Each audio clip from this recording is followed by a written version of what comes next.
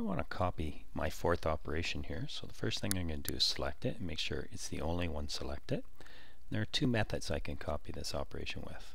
Both involve right-clicking. If I right-click on the operation, I can choose the copy. Then I can click below the red insert arrow, right-click, and select paste. I've added that operation. I'm going to delete it now. The other method of copying the operation, again, select the operation you wish to copy, right-click and hold, and then drag your mouse below the red insert arrow and release it. And here I can choose to move the operation before or after, or copy before or after the current operation. I'm just going to copy it after. And now I have a copy. I can also move it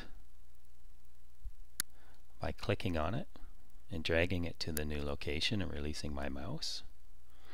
Or I can move it by selecting the operation, right-click, hold and drag to the location when you like it, release your mouse, and then you can choose to move it before or after the operation it's at. So I'll move it before this operation.